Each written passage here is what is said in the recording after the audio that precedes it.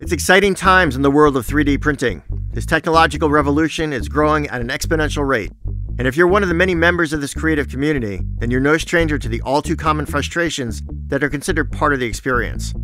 For years, the 3D printing community has accepted kapton and masking tape as the go-to standard for 3D printing ABS and PLA, which serves their purpose, but are certainly not a perfect solution.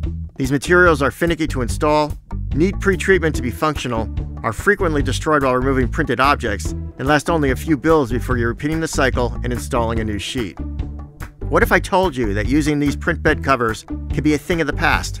We at Ideal Jacobs Corp have developed an alternative that we feel will significantly improve the 3D printer user experience and quickly become the industry standard for print bed surfaces for the 3D printing community.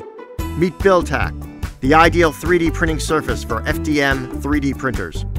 BuildTak is a heat-resistant, specially textured plastic sheet that adheres to your bare print bed or build plate.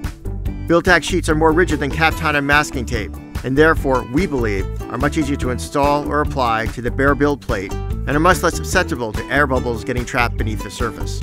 You just remove the adhesive liner and apply to your clean build plate. Once you have the print bed level and nozzle height set just right, BuildTak just works. Through our experience, we find that 3D printed objects stay put on the BuildTak covered print bed the duration of your build with much fewer chances of curling or coming loose. When the builds are complete, we find that your printed objects just pop right off with significantly less prying or scraping than what you're probably used to with other alternatives. You might even find that BuildTak can hold your object in place even when the object cannot stand on its own. BuildTak is found to be more durable in nature, so it can be more effective in protecting the build plate.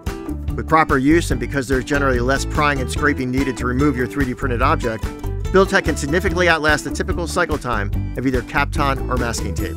BuildTak works for both ABS and PLA, which means if you're using a printer that can print in either material, it is not necessary to change the surface between builds.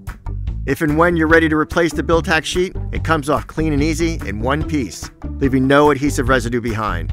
BuildTak, it just works.